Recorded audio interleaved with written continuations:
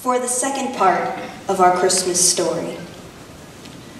We travel to the fields just outside of Jerusalem. Jesus has just been born. Please note who God chooses to contact first.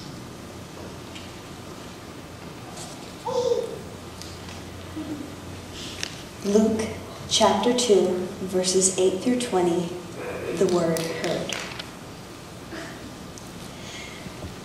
And there were shepherds living out in the fields nearby, keeping watch over their flocks at night. And an angel of the Lord appeared to them, and the glory of the Lord shone around them, and they were terrified. But the angel said to them, "Do not be afraid. I bring you good news of great joy that will be for all the people. Today, in the town of David, a Savior has been born to you. He is Christ, the Lord.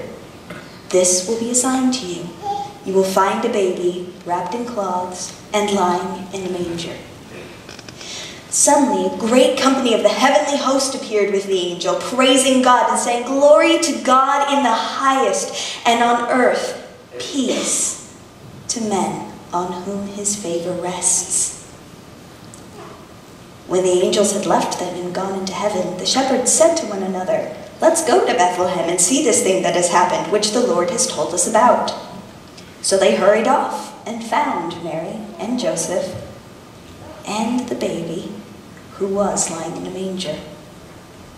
When they had seen him, they spread the word concerning what had been told them about the child, and all who heard it were amazed at what the shepherds said to them.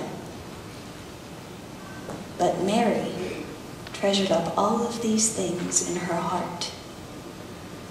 The shepherds returned, glorifying and praising God for all the things they had heard and seen, which was just as they had been told.